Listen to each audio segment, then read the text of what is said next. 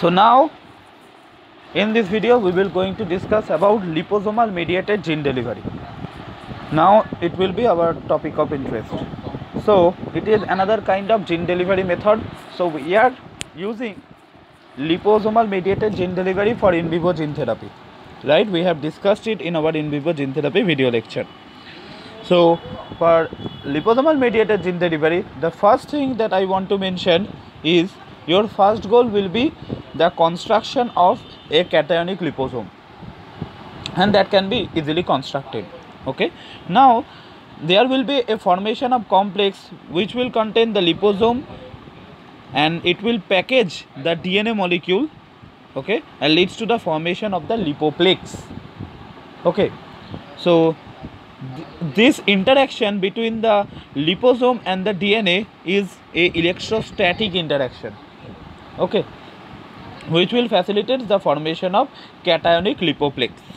And now whenever we will using that lipoplex for the gene delivery, the host cell will easily receive it, okay, via receptor mediated endocytosis.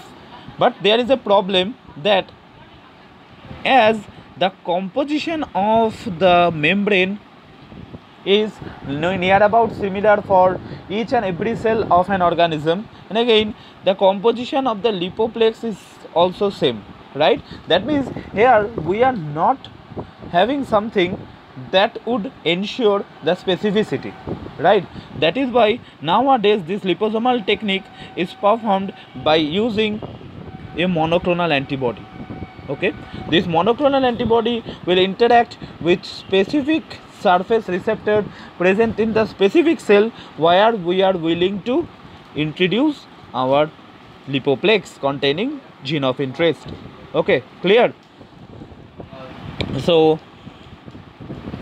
upon recognizing the monoclonal antibody, the lipoplex will be received by the particular cell, and as a result specificity is ensured via receptor mediated endocytosis. Okay, now as receptor mediated endocytosis, that means now the lipoplex will be surrounded by endosome, right? Now there can be a chance of problem, that is if lipoplex and more specifically the gene of interest capable of escaping before the lysosomal pathway activated, that means if the lipoplex along with the gene of interest capable of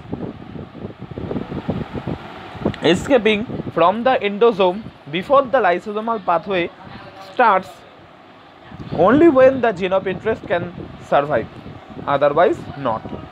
Okay, so that's all about the liposomal mediated gene delivery. Okay, so now here I want to mention several things. That is, as I have told you that there can be a chance of lysosomal degradation, right? So the particular cell where we are willing to transfer the lipoplex containing the gene of interest, it is often suggested to treat those kind of particular cell with cytochalasin B, colchicine and chloroquine. Okay, so those kind of compound will prevent the lysosomal pathway.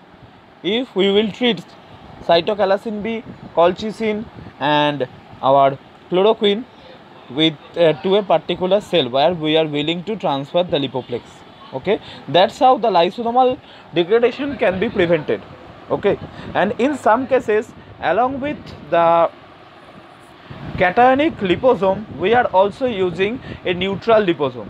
Okay, so this neutral liposome will acting as a helper for cationic liposome and also as a carrier of DNA. Okay, that's how it helps the transfer of the cationic lipoplex.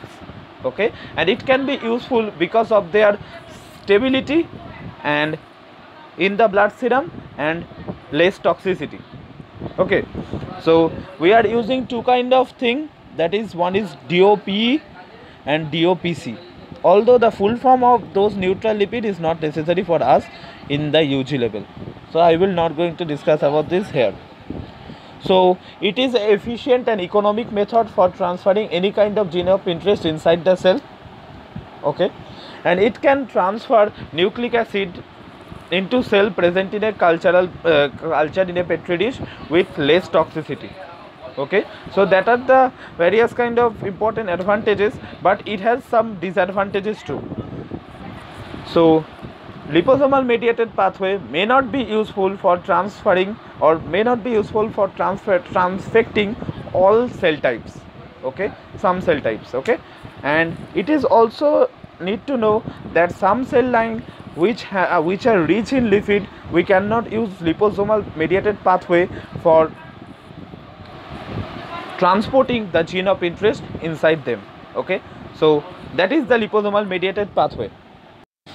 So that is the concept of the lipoplex mediated gene delivery. So idea is we are forming a complex called lipoplex which contain DNA surrounded by liposome, right? And here the interaction between DNA and liposome is the electrostatic interaction. Okay, so this cationic lipoplex will be easily transferred to the specific cell by using a monoclonal antibody that will be taken up by that particular cell with the help of receptor mediated endocytosis, right? And as a result, as it is inserted inside the cell via receptor mediated endocytosis, that means the cell will be engulfed by endosome, right? Now there are two possibilities. Okay, if the lipoplex along with the DNA capable of escaping from the endosome before the lysosomal pathway activates, the gene of interest can survive, otherwise not. Okay, so we are using various kind of neutral lipids here also, neutral liposomes, that will ensure the efficiency, that will increase the efficiency of the transfer. Okay, that is important. And the most specifically important thing that we have to discuss, that for preventing the lysosomal pathway, we are also using various kind of chemical, for example